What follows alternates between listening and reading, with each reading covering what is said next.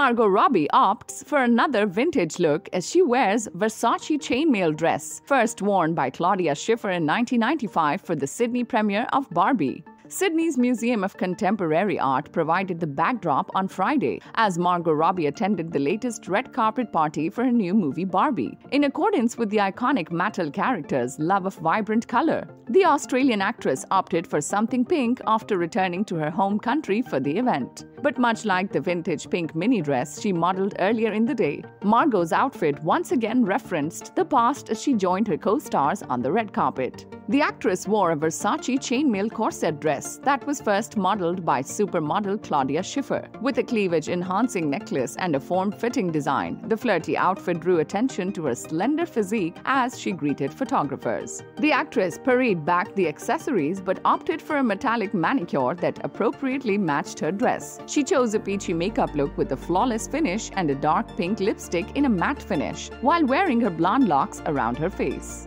Subscribe to our channel for the latest on your favorite celebrities. Like, comment and share, and don't forget to press the bell icon for notifications.